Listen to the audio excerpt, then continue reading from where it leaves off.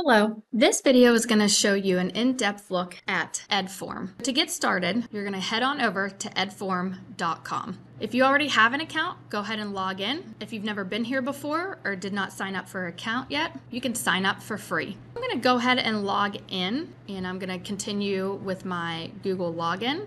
And it lands me on my EdForm library page. And so these are all the EdForms I've created at this point. If you've never used EdForm before or curious what EdForm is a way you can make learning more interactive by taking those PDF and those worksheets and things that you already have created and adding auto-graded activities. Let's go back to my library. Before we get started with creating our own EdForm assignments, I'm going to show you that you can come to this Discover area and search for already created EdForms. I'm going to search for anything with a world map, and I want it to be in relation to social studies, and I also want it to be at a 6th grade level. So as you can see, I already have a world map, which would be perfect. My students could take this assignment and label the continents and the oceans, which is awesome. And then you have other things related to 6th grade social studies and from the world. Let's say I want this world map. I can go ahead and select it, click on it, and I can assign it already as is, or I can even do this as a teacher-led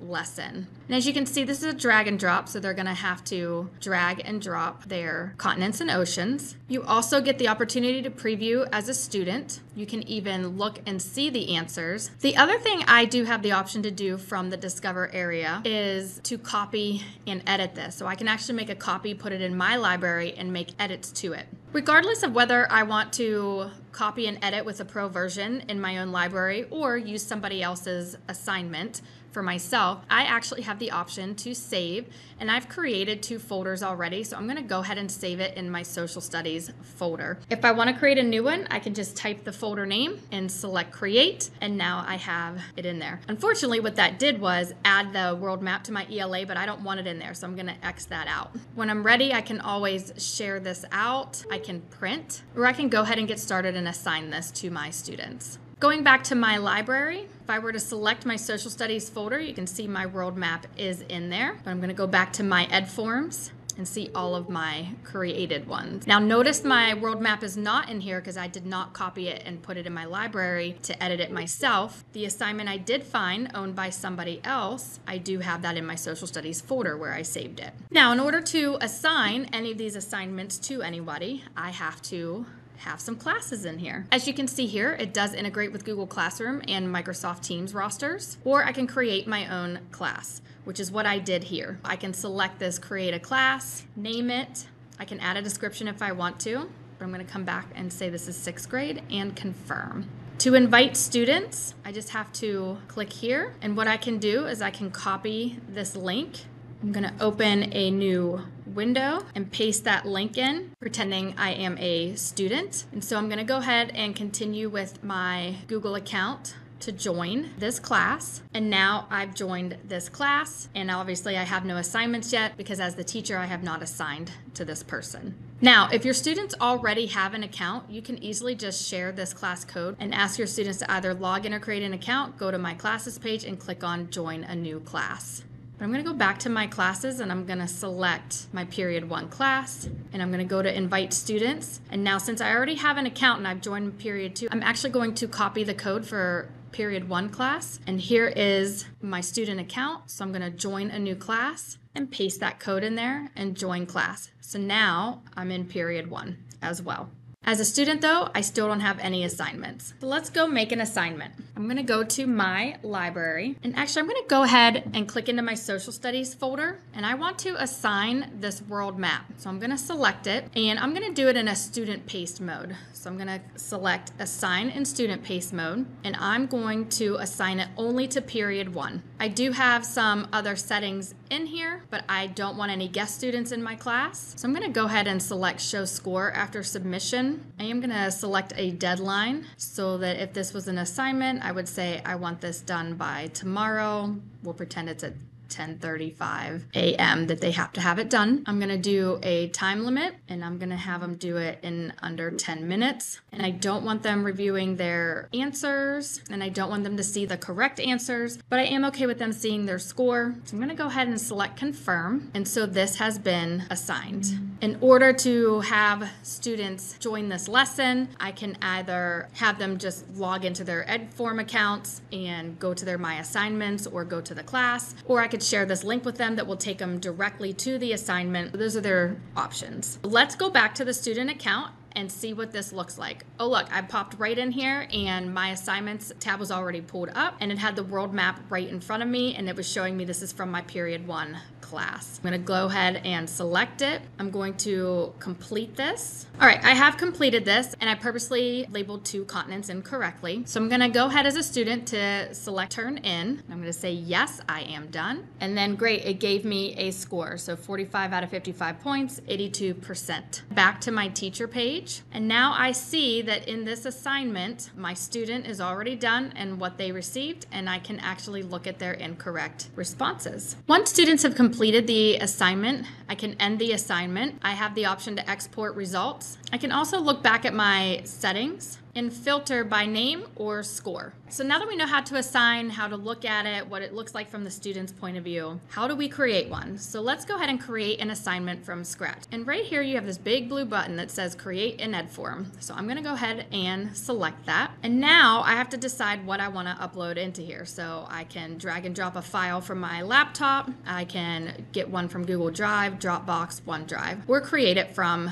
scratch. So I can create an entirely new EdForm from scratch. So I have an absolute value math worksheet that I'm gonna go ahead and drag right in here to upload. So I do have 2 pages here, but I don't want both of them because the second page is the answer key. So I'm going to deselect and then only select page 1 and then choose import. The option to select and deselect what pages that I want is awesome because you can import Google Slides and PowerPoint. And if your Google Slide or PowerPoint is 30 slides, but you only need 4 of the slides, you can pick and choose which ones you want to actually import for your EdForm assignment. So this is a pretty simple math worksheet. What I want to do is choose a fill in the blank for a response here. But if we come over here to just look at all the different options, the first one is a fill in the blank. Before I begin to add the correct answer choices over here, let's just go through these. So we have a fill in the blank, we have a checkbox, multiple choice, drop down box, matching, math type, open-ended, audio response, video response, and you can also add images, shapes, all kinds of stuff down here. As you can see, tons of options for what you want. Some of these choices are only available in the Pro version. For my math worksheet, I really just need fill in the blank, and then I need to put in the correct answer. So I can just keep doing that until it's done here. I have completed this top portion with all fill in the blanks and I've entered the correct answer in here. And now I'm going to go down to the next section. I don't want a normal fill in the blank here. I'm going to come over and use the drop down menu option.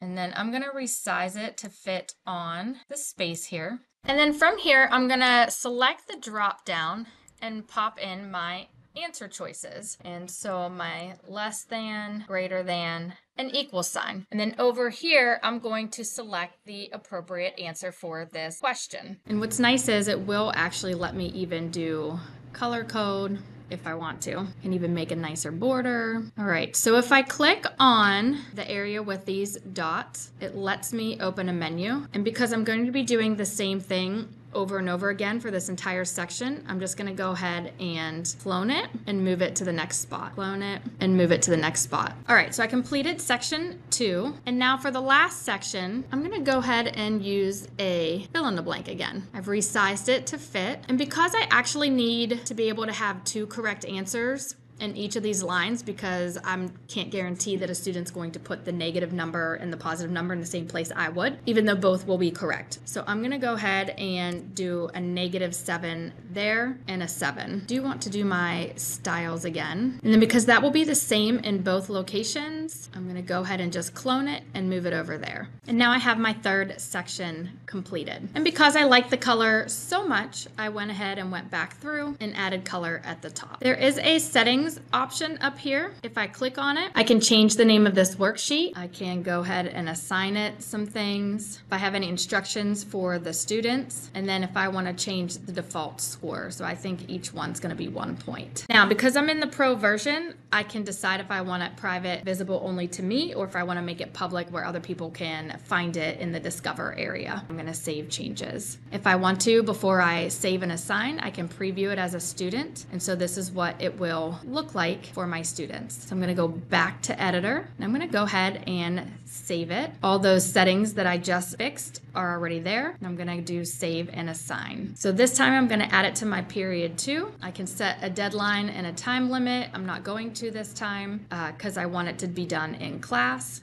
and I want them to see their score afterwards. Go ahead and confirm. Same thing, I can send this direct link to them to go log in and go right to the assignment, or I can give them the EdForm login so that they can log into their account and then click on the assignment. So if I go back to my student account, I'm going to exit from that last lesson we did, and as you can see, I have turned in my world map, but now I have a new assignment from period 2, and when I select it, I can see and start adding my answers. Now that I've completed this as a student, I'm going to go ahead and turn in, but I do just want to point out here, when I gave alternative answers, I did put a negative on this side just to show that it won't matter which way your student enters this information as long as you have those alternate responses in place. So I'm going to go ahead and turn in, and then it shows me I have an 88%, 23 out of 26 points, so I know I missed 3 questions. I'm going to go ahead and exit from the lesson and go back as the teacher. I'm going to go to my classes, period 2, go to my assignments. I'm going to select the absolute value, and I'm going to come in and see what my student did correctly or incorrectly. I can come down here and very quickly visually see that most of my students' red marks came in the less than, greater than, or equal area. So I know that I need to work with that student on that. So one of the things I can do is I can actually reopen this session. I can provide feedback, and I can delete this entire session out and let them go back in and retake. I hope you liked how easy EdForm is to create assignments and assign. Try it out and see if you like it.